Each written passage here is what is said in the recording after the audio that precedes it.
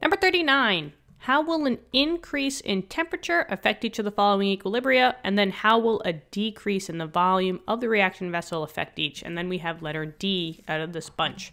So the first thing is I'm just going to rewrite this a little bit bigger just so that we can work with it better. We have H2 gas plus I2 solid comes to equilibrium with 2HI gas.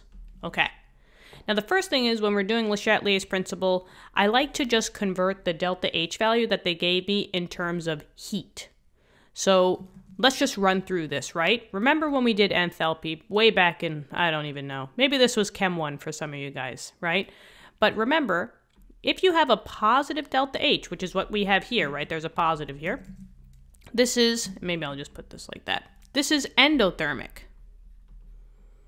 Remember that if the delta H was a negative, it would be exothermic, but endothermic means that you're absorbing heat. And if you're absorbing heat, which side would the heat be on? Yeah, the heat's going to be on the reactant side. If it was exothermic, the heat's going to be on the product side. So that's the difference there. Now, since I wrote the word heat, I can basically pay this no mind, and I need all the information that I need in order to answer any Le Chatelier's principle question, right? So there's two here. We need to increase the temp and decrease the volume. What's going to happen? So let's see, increase the temp.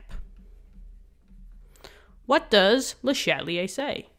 Well, if you raise the temperature, right, and it gets hot, and it gets hotter, and it gets hotter, and more hot, and hotter, and which one is grammatically correct, I have no idea, but basically, it's going to get too hot. And me personally, when it's too hot outside, I'm not outside. I go away from the heat, and I go inside.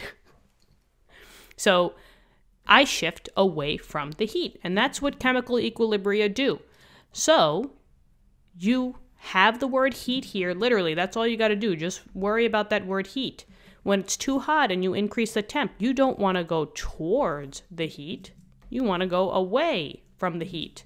So you're going to favor this reaction, the forward reaction. So you're going to shift to the right. So what does that really mean? That means that if you're predominantly doing the forward reaction, the products will increase and the reactants will decrease.